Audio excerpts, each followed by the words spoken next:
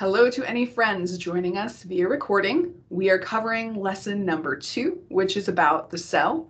We're going to go ahead and dive right into it.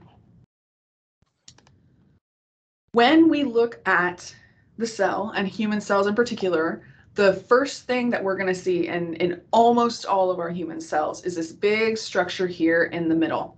This big structure here in the middle is called the nucleus. That's what makes us different from bacteria, the fact that we have a nucleus. And the nucleus is where we store all of our genetic information. The genetic information of our cells and all kinds of cells is called DNA. So we'll talk more about DNA next week in lab when we talk about how your cells divide. Your DNA has instructions for everything that you're going to be doing in that cell. What makes your cells able to function are the directions that DNA has. Now, DNA is used to build things like proteins. And one of the places that we build proteins are these blue things that we see around here. These blue things are what we call the rough endoplasmic reticulum. You can see these little brown spots on the outside of it. These little brown spots are tiny things called ribosomes. And ribosomes are your protein builders. So a lot of your ribosomes live on the outside of the rough endoplasmic reticulum, the rough ER, as we sometimes call it. But we also have some ribosomes that live floating around in the soup. The soup inside a cell is called the cytosol. Let me get a pen here. I'm going to try to write. I apologize in advance. It'll probably look a little funky. The soup inside your cell is called the cytosol. This is not quite the same as that thing you learned about in earlier classes called the cytoplasm. The cytoplasm is the soupy stuff in the cell plus all of these organelles that are inside of it. So for the sake of our anatomy class, we're calling the soup cytosol. That's more technically accurate. Floating around inside that soup, we see some things like these little spots, the little ribosomes that you see here. You can also see these little purple lines right here. These are things that make up what's called the cytoskeleton. And the cytoskeleton is groups of proteins that give a cell its shape. So we're going to talk about in lesson number 4 some cells that have really funky shapes. They're called neurons.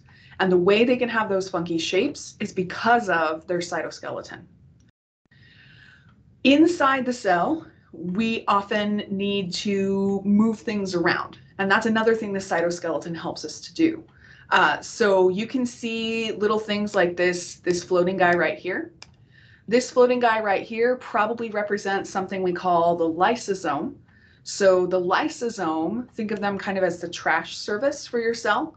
They're going to break down organelles that don't work anymore. They're going to chew up proteins that are the wrong shape. Lysosomes help us to break stuff down. Kind of an opposite of that here is our friend here in orange. Our friend here in orange is called the mitochondria. The mitochondria, as we know from high school, what did your high school teacher teach you was the function of the mitochondria? I get the exact same words every single semester. What did we memorize in high school for the mitochondria? Parts of the cell. Exactly. Yep. We're typing it in. It's word for word. I always get, it's the powerhouse of the cell. And for high school, that's totally fine. When we are in college anatomy, though, when we talk about what the mitochondria does, we're a little bit more specific. We say that the mitochondria makes ATP. Absolutely. So when we're talking about the function of the mitochondria, it makes what's called ATP. And we will talk more about ATP in lesson number 4. Think of this kind of like the energy money for your cell. So if we're doing something that doesn't happen naturally on its own, we're going to need ATP, or that energy money, to do it. That's what our mitochondria help us out with. We can see over here in pink this large flat organelle. The large flat organelle over here is something called the Golgi apparatus, or sometimes you'll hear it called the Golgi body. They're both the same thing. When we talk about the Golgi body or the Golgi apparatus, its job is to kind of package things. A lot of times when you're talking about the cell like it's a city, We'll say that the Golgi apparatus is the post office. So it packages stuff up and it sends it throughout the cell using that cytoskeleton to move stuff around. There's another organelle that we can't necessarily tell for sure where it is in the cell, and that is something called the peroxisome. Let's see if I can write that.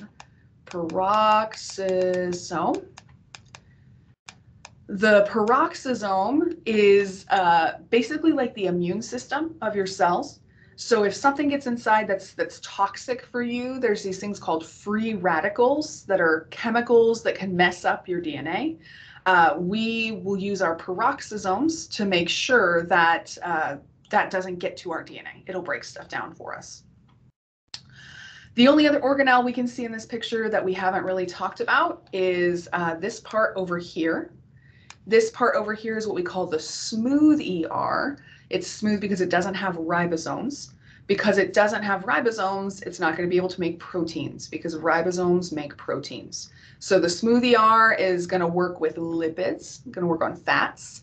It's also going to help us with detoxifying like the peroxisome does. To help us consider how we need all of these parts of our cell to be able to function, for a cell to be alive, I want you to consider something that is all too pertinent to us right now. I think we're all a little too familiar at this point, right, with having to be in quarantine because we were exposed to someone with COVID or because we have COVID. Remember way back at the beginning of the pandemic, if you had COVID, they said, do not leave your house for 10 days. Let me see if I can outline right there, 10 days. So if you were stuck in your house for 10 days, there are some things that you would need for the duration of those 10 days. Let's get creative here. Let's share with each other in our chat. What are some of the things that we say we would need if we were going to be locked in our house for 10 days? What are some thoughts? Put in the chat for me.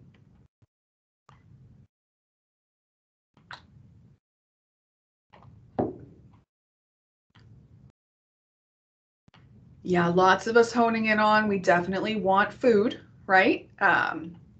Food and water, snacks of some kind, absolutely.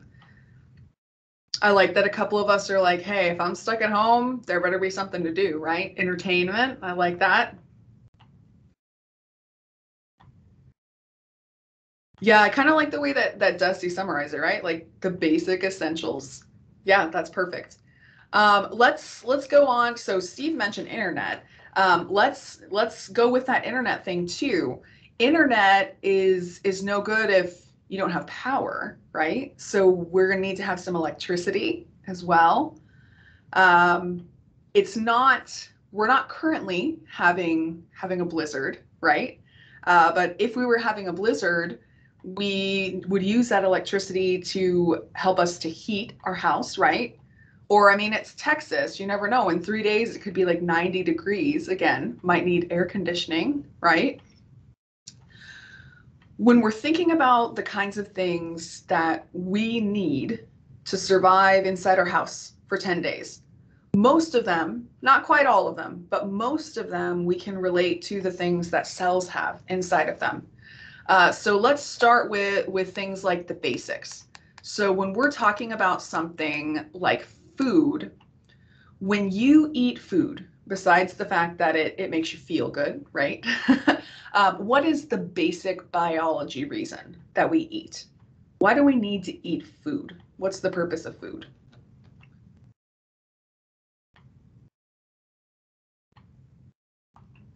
Exactly. Yeah. Several of us are chiming in. It's all about energy, right? It's all about having the power that your body needs to function. Just like I love it. Yeah, Valerie's like to fuel our minds. I like the way you think, Valerie. It is all about the mind, right? Actually, we'll talk about this later. Your brain hogs a lot of the food that you have inside your body. Your brain is like, give it to me. I need it all. So that's a great connection. So we need food when we're locked inside our house for 10 days. That food we use to build energy or to build ATP. When we talk about being inside a cell, what would be the thing that builds energy, or ATP, inside our cell? What organelle did we say helped to build our cell energy? Yeah, it's kind of a mean question, right? Because that is a long organelle, absolutely. The organelle that builds us energy is called the mitochondria, absolutely. So just like food helps us to build energy, the mitochondria helps all of our cells to build the ATP that they need. We mentioned, in addition to having the energy from food, we also wanted to have energy like electricity, or like Wi-Fi, electricity, or we'll put Wi-Fi. We'll link them together, because when I lost one last February, I lost both, right? Power and Wi-Fi kind of go together. Just like food was kind of a thing that would represent mitochondria, it's the same deal here with our electricity. To power your house, to power your cell, we use those mitochondria. Hey, we talked about you being stuck at home. When you're stuck at home, you are inside something, right? Whether it's the walls of your apartment or whether it's the walls of your house. When you're thinking about a cell, I didn't actually mention this organelle, but does anyone know the name of the walls around the cell? It's not actually a wall in humans, but do we know what that thing's called? Yeah, exactly. So let's put here, we'll put the walls. Yeah, so dividing the inside of the cell from the outside of the cell, that's the job of something called the plasma membrane, or the cell membrane. We're going to talk about, especially on Wednesday, why it's so important that we have a dividing line between the inside and the outside of the cell. So just like it's important for you to have a dividing line that keeps your heat in or keeps your cool in, depending on what time of year it is, it's the same way with your cells. We have to have something dividing inside and outside from one another. I can't remember if we mentioned this for sure or not, but if we were stuck by ourselves at home, make sure to mute. I'm getting a little bit of an echo. Perfect. Okay, I think we're good. If we were stuck by ourselves for 10 days at home, we probably would want some way to communicate, right, with the outside world.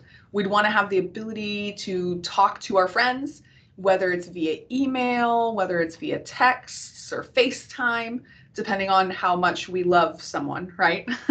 At what level of communication we do with them. So when we're talking about things that help us to communicate, remember that we talked about how the Golgi apparatus helps us to package things and send them throughout the cell in the same kind of way maybe that an email would be sent, or that membrane also could function as communication with the outside world. It allows us to interact with our neighboring cells. So I know it's kind of a silly example, or maybe not so silly if you're at home on quarantine right now, right? But as you consider our cell, which again, we'll spend more time on in lab, everything that you would want to function when you're stuck at home are the same kinds of things that our cells have to be able to function as well. So we've got organelles that do all the things you would want. That's in summary what we're talking about here. I told you that the job of the plasma membrane is to divide the inside of the cell from the outside of the cell. And the reason that's important is because the fluids that we find inside the cell are different from the fluids that we find outside the cell. So when we talk about the types of fluid that we have in the body, their location is going to tell them, or is going to tell you what their name is. So let's start with the first kind of fluid that we see over here. It's called intracellular fluid.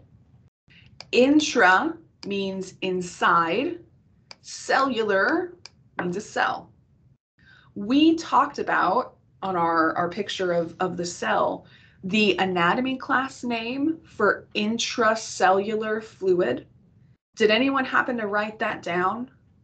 What did I tell you was the name of the intracellular fluid, that jello stuff inside your cells?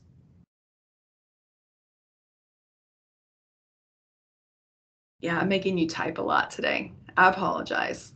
Got to keep you engaged, right?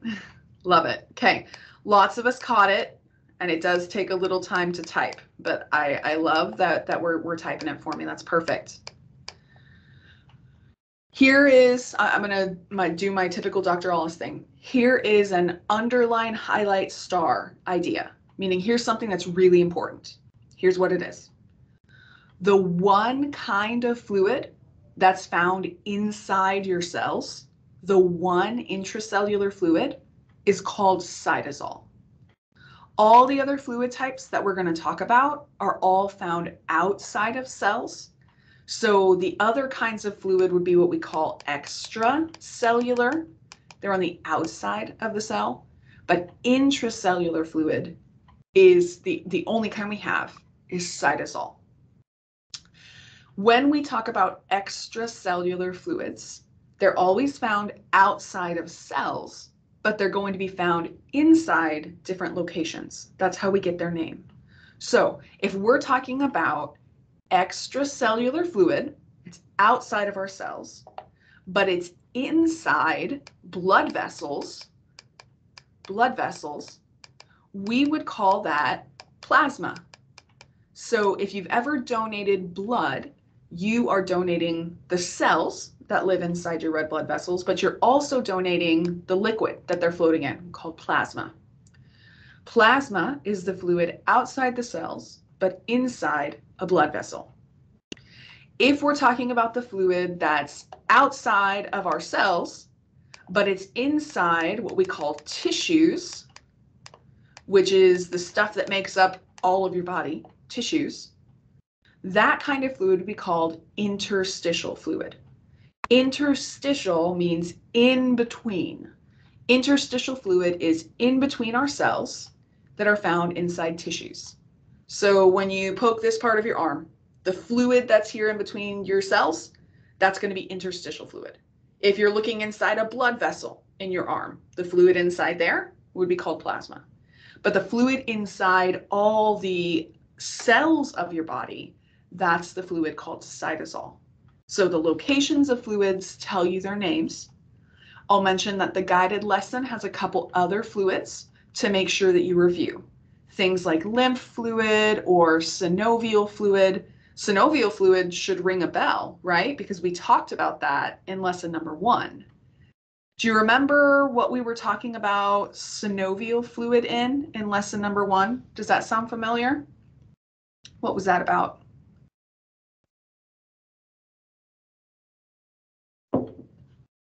Exactly. Yeah, several of us are mentioning we talked about synovial fluid when we were talking about the joints.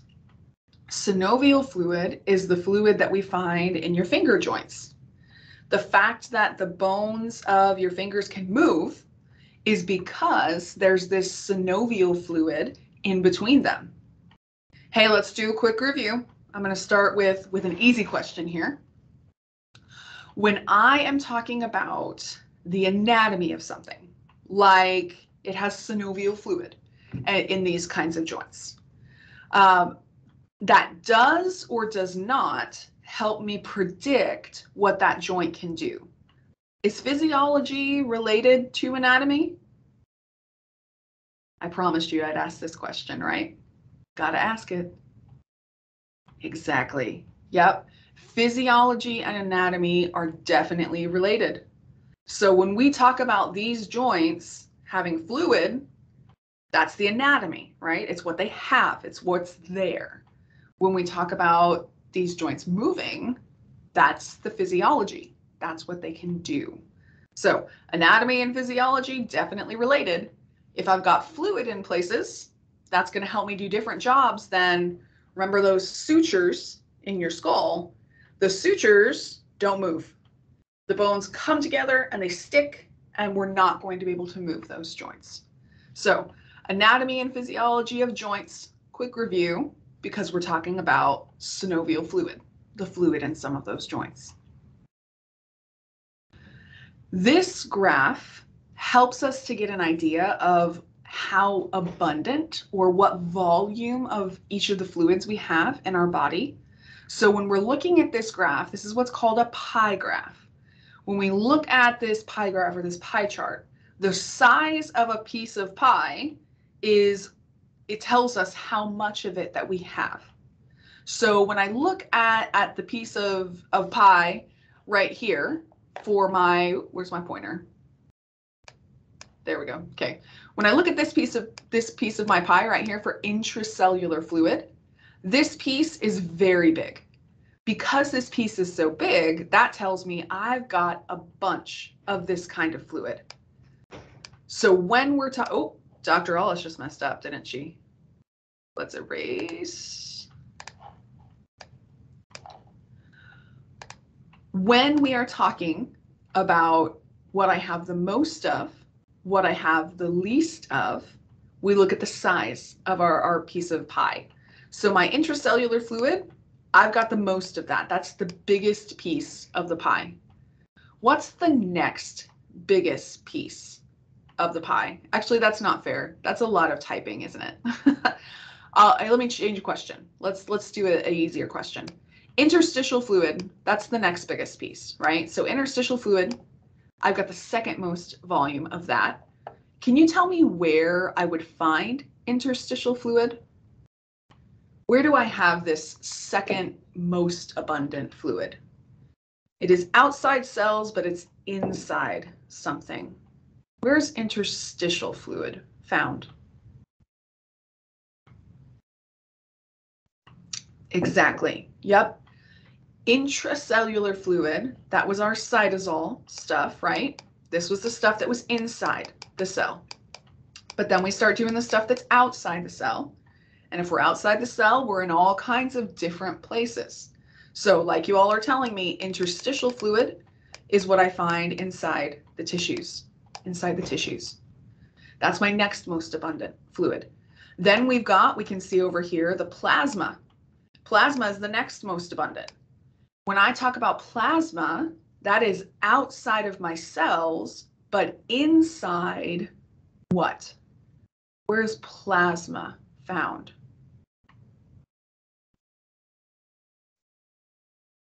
Making you type a little more, aren't I? I'll give us a chance to catch up. Exactly. Yep. Plasma is what we find inside our blood vessels. Notice from my graph here that I've got this other slim piece that's all the other fluids in the body grouped together. This is a very good example. You know how like Chihuahuas are like the loudest dogs you'll ever meet? The smallest dogs bark the most. When we look at the fluids in the body, we've got a ton of different kinds of fluids that we find in this category. So synovial fluid, we're going to talk about cerebrospinal fluid. This includes the fluids in your eyeball.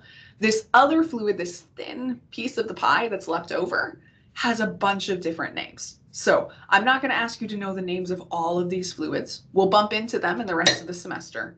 But here's the big takeaways from this graph. Make sure we know what kind of fluids we have the most of compared to the least of. And again, make sure we know that this cytosol word means the fluid that's inside a cell.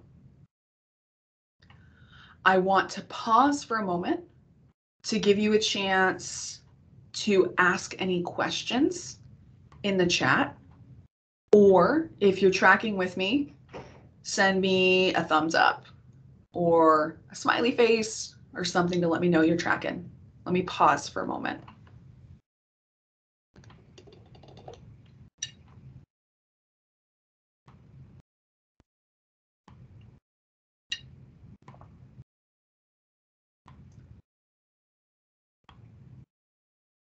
I love it. Perfect. I like the monkey Kaylee. Perfect.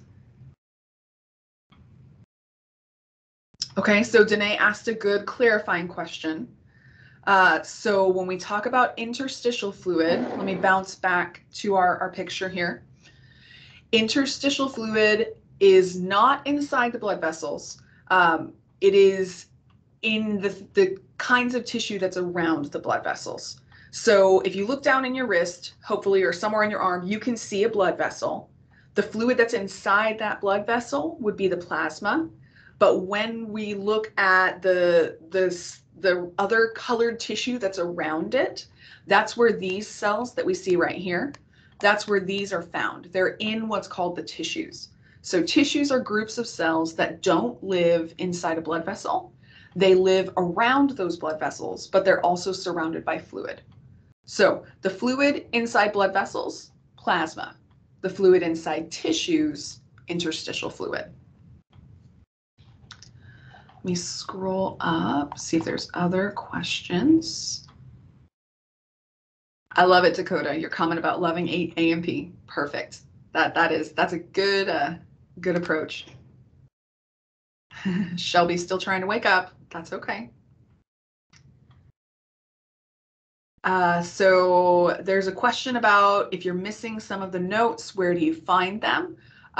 So check out the modules area of our class. There's the notes outline there. That's where these pictures come from, the notes outline. There's also the guided lesson that will help you to fill in the other parts of that outline that we don't cover together. So the guided lesson is underneath those outlines.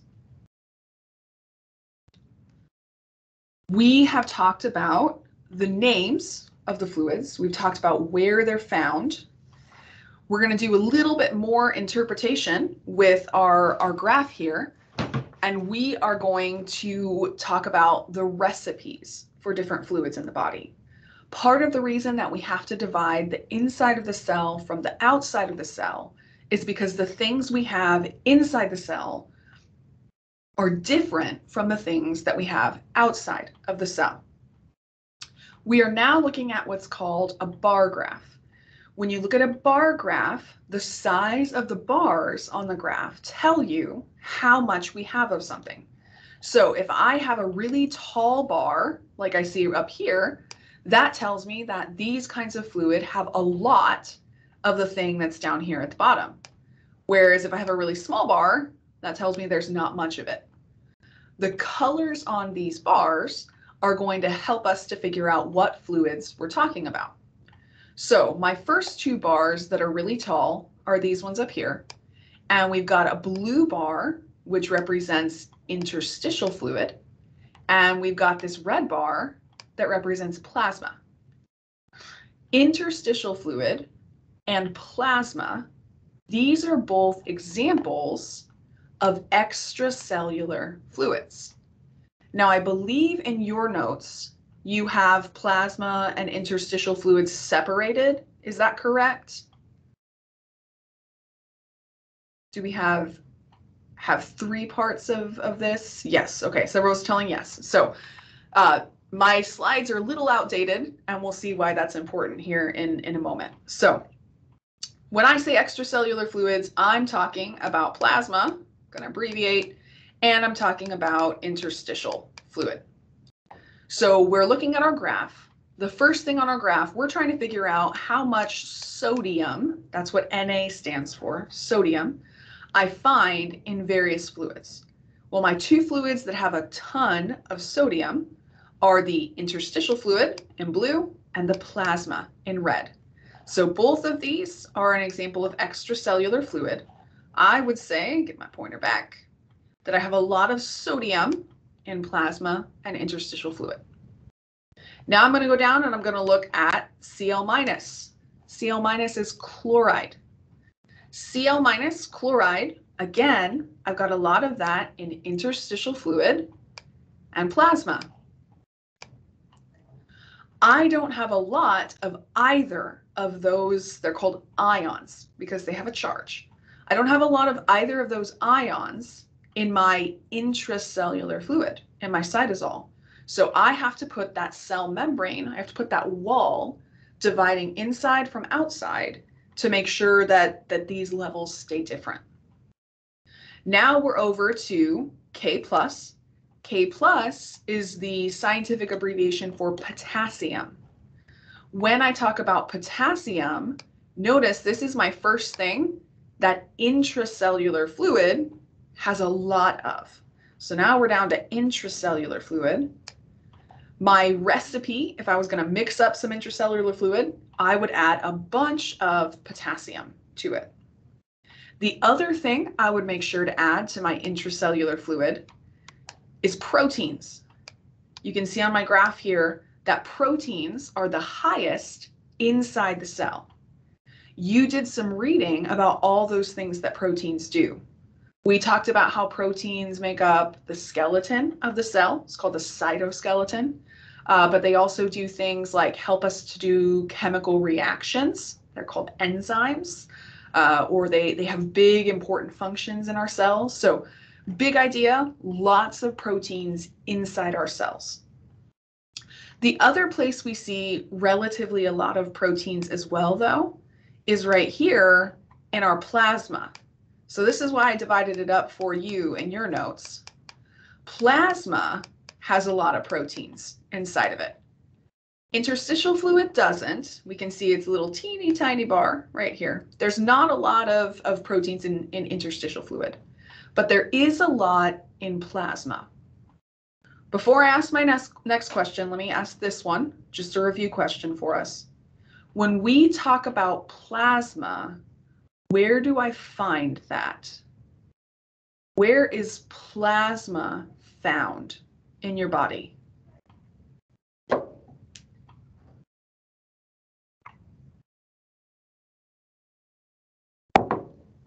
Exactly. Yep. Plasma is found inside your red blood, your blood vessels, around those red blood cells. When we talk about putting a bunch of proteins inside your blood vessels, there's a couple of different jobs for these proteins. One of the jobs for these proteins that are floating around inside your blood vessels is to help to clot your blood. So if you get a cut, we don't want it bleeding forever. We will talk about in unit number 2 how blood clotting works. So we've got some proteins that help us to patch holes in your blood vessels. That's one of the groups of proteins that we see in plasma. The other group of proteins that we see in plasma are called antibodies, or sometimes if you're doing micro, for example, they'll call them immunoglobulins. So these are immune system proteins that help to make sure you stay healthy. So we've got these special proteins in plasma. That's what makes the recipe for plasma different from the recipe for interstitial fluid. So if you ever see homework questions that are asking about recipes, all I'm meaning is check out our graph. If you were going to mix up in a bowl some interstitial fluid, what would you add to it? Or if you were going to mix up some plasma, what would you add to it? Or if you're mixing up intracellular fluid, what would you add to it? Now, when we look at a cell, we can use that graph to give us an idea of what it looks like inside compared to outside. So again, let's do some terminology review. When I look at the fluid that's here inside my cell, can you remind me about the name of this fluid that's inside my cell? What's this inside fluid called? That stuff inside here. Exactly. Yep, that stuff is called the cytosol.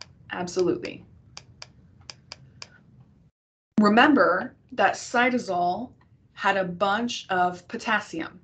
So you can see all of our potassiums in there. Potassium is one example of a type of ion. Ions are things that have a charge. For those of us who had a chance to work on lesson number 5, do you remember what we would call potassium since it has a positive charge?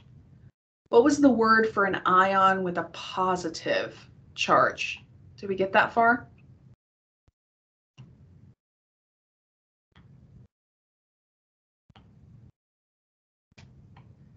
Yeah, so there's a couple of different terms. We're seeing some of the things, and we'll talk, unfortunately, if you're not a chemistry person, I apologize in advance for next week. We got to do a little bit of chemistry next week. When we talk about an ion, a charged thing with a positive charge, we call that a cation. Cations have a positive charge. And next week, we'll talk about the way you get that positive charge is you give away a electron. You give away one of your negatively charged things. Now you have a positive charge. So cations are things like potassium, which we've got a bunch of on the inside. They are also things like we see on the outside, and we talked about on our graph before.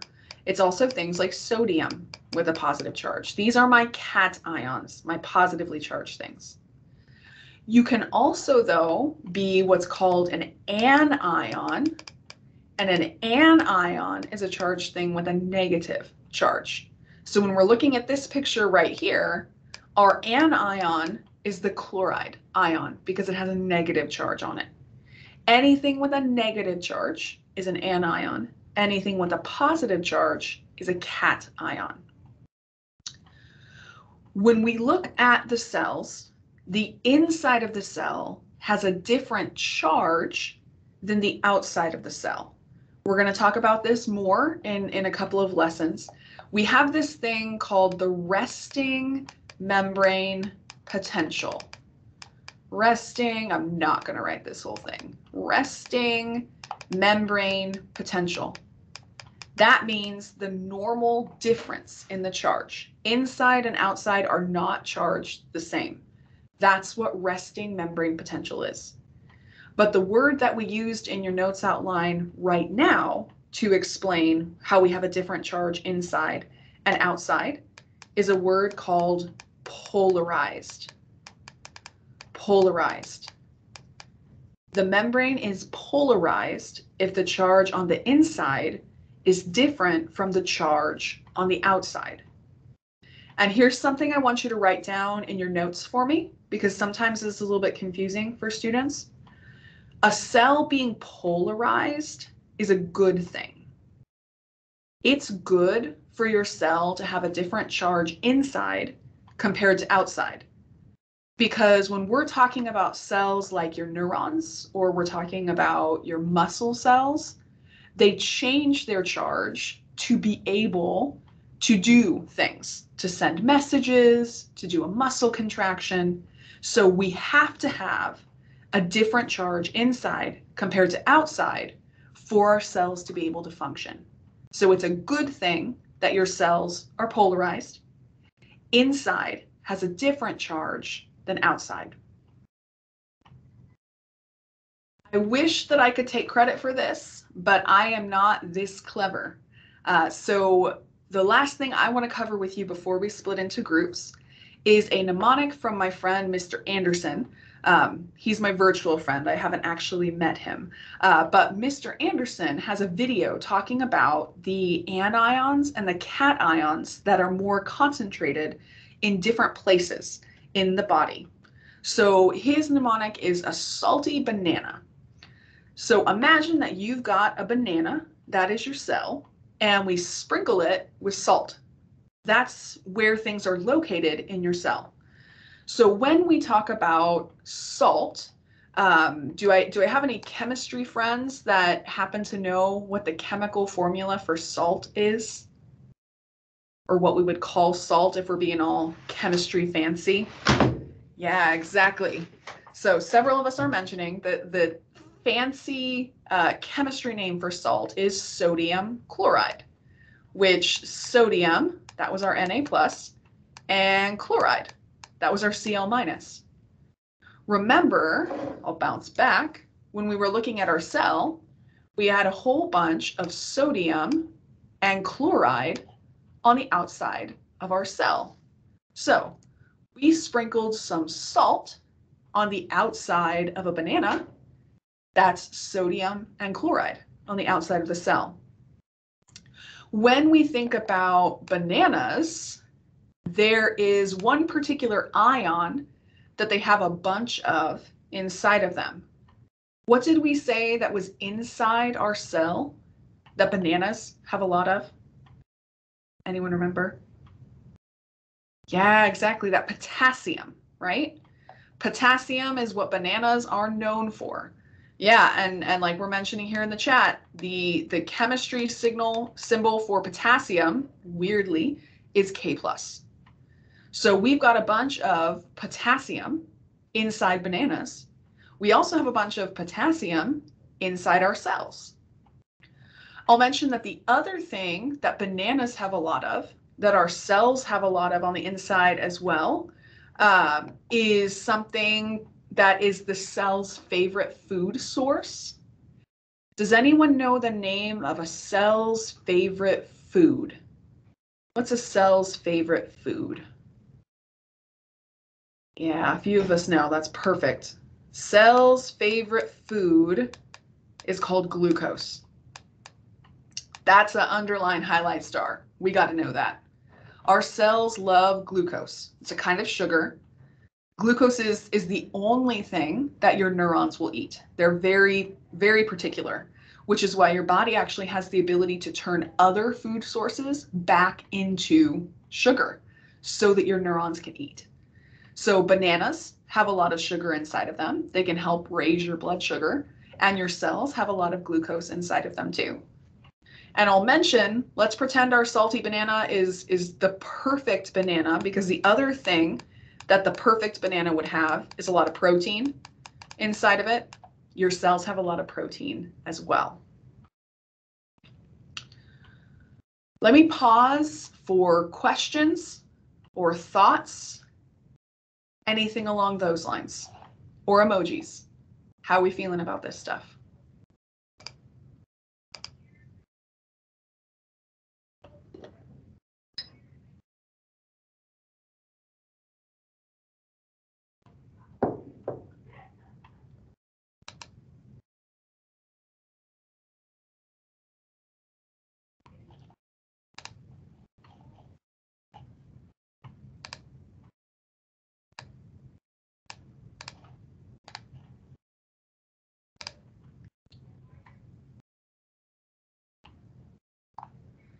All right, I am getting...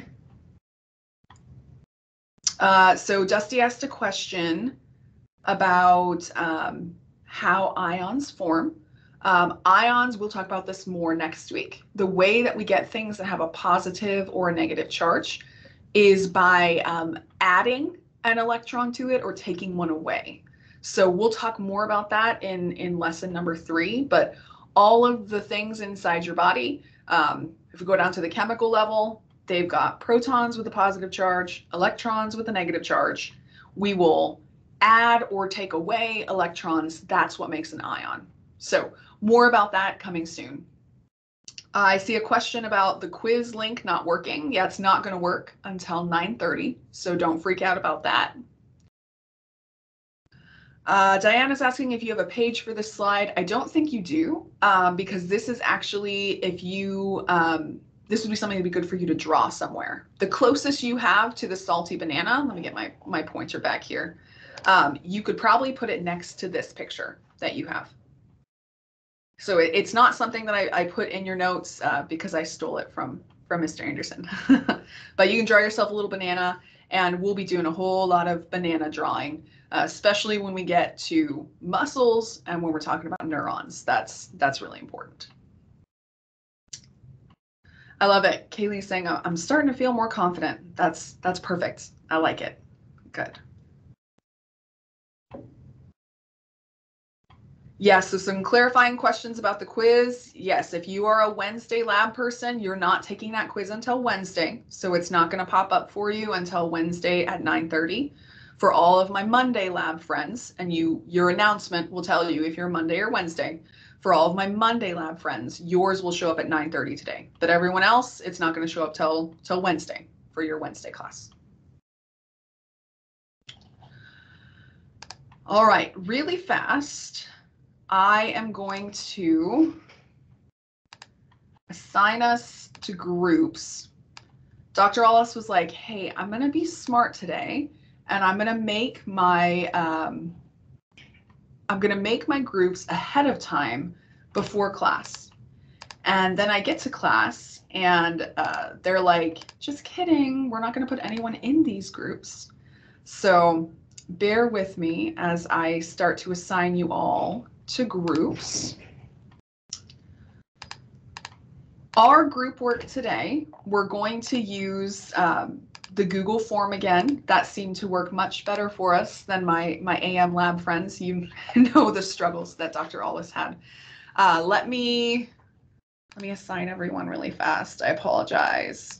I'd really hoped I'd found the solution. Oh, interesting.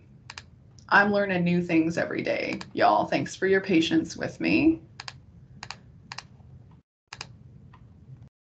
What we're going to do with our neighbors here in just a moment is I am going to give you a link that has 6 statements in them. And each of these statements are going to be incorrect for some reason.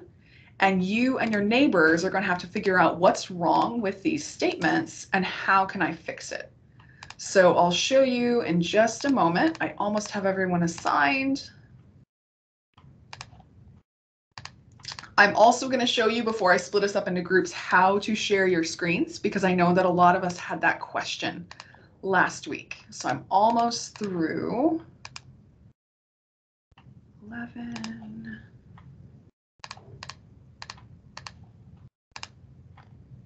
Okay.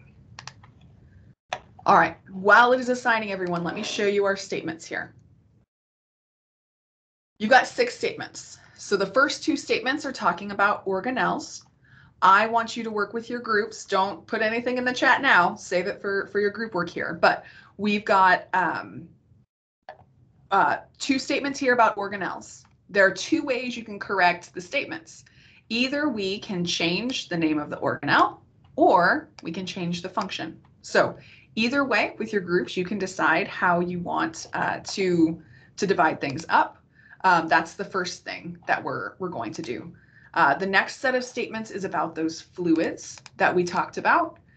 So you're going to determine which fluid actually answers these questions, or you can change the statement in another way to make those fluids work. The final statement that we're going to do talks about some of those things that come mostly from your reading. So we didn't talk a lot about today, just a little bit about glucose. We did talk about this word polarized. So 6 different statements that you're going to correct with your groups. Stay in your group when you've submitted your form, because if we have time, we'll move into some of the stuff from the second half of our class. Let me show you. I'm going to pull over. I've got a group of you that didn't get assigned. Odd. Okay. Let me pull over for you my screen to show you how you share your screen. Only one person in your group will have to share their screen. So let me show you. I'm bringing over my window. When I get into my group, doesn't matter what group you're in, you're going to click on, yours is going to have a little box with an up arrow. Right now it has an X on mine because I'm sharing my screen. But when you get into your group, decide in the chat who's going to be typing the answers for you. That person right up next to the leave box, there's going to be a little white box with an up arrow. Click on that and it'll give you the option right here next to it to share your screen. You can share your screen with your neighbors. They can either talk to you or type their answers in the chat for you, but that's how we share our screen. Any questions before I send us into groups? And I will be able to help you out when you're in those groups.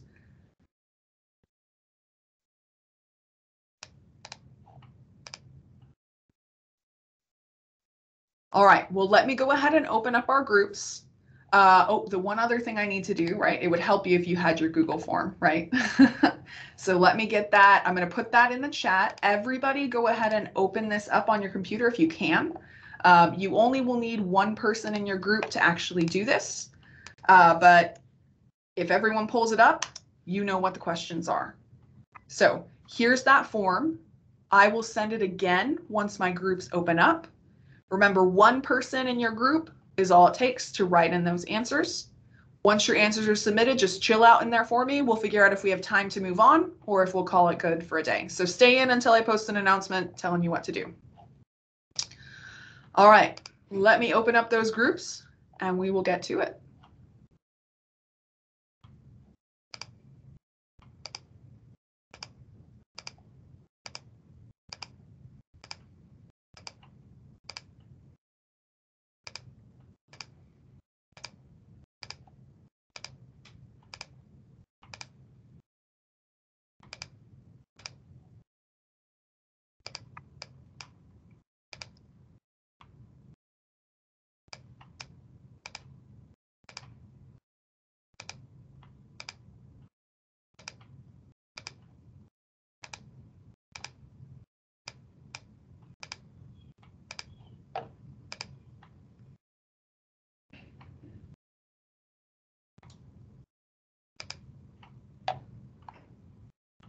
And for those of you still chilling out, your room should be opening soon. I promise it's coming soon.